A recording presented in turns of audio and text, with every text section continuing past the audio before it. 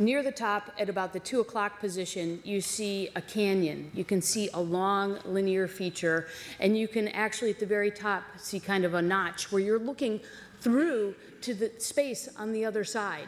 And that canyon is really quite deep. It's about 4 to 6 miles deep. I find that fascinating. So it's a small world with deep canyons, troughs, cliffs.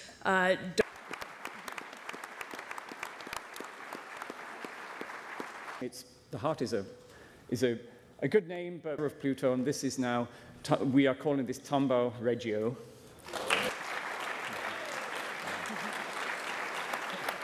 Zooming in on this area, here's the image, here it comes.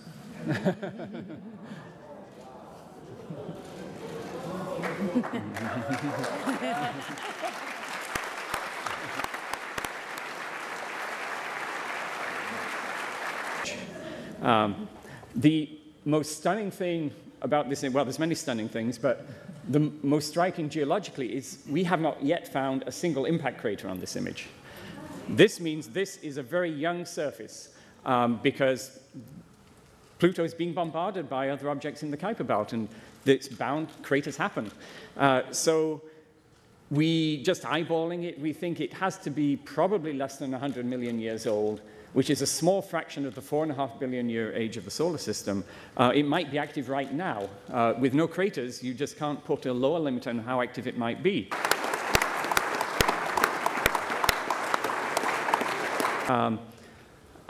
These mountains here that we're seeing were quite spectacular. These are up to 11,000 feet high. There may be higher ones elsewhere.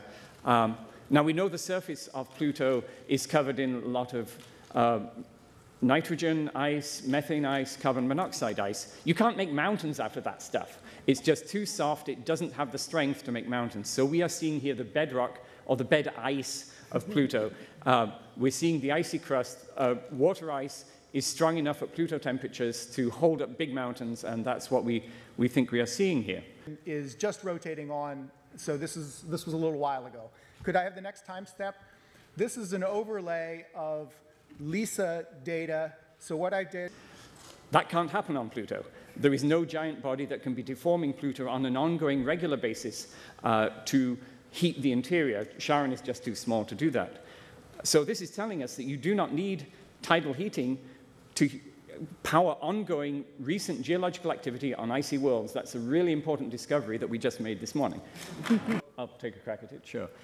Yeah, I think it could be a game changer. Tidal energy, due to breaking into orbit around Neptune, could have been powering the activity on Triton. So that may have been the case for Triton, but it can't be the case for Pluto, and now we've settled the fact that these very small planets can be very active after a long time, and I think it's going to send a lot of geophysicists back to the drawing boards to try to understand how exactly you do that. So I know this is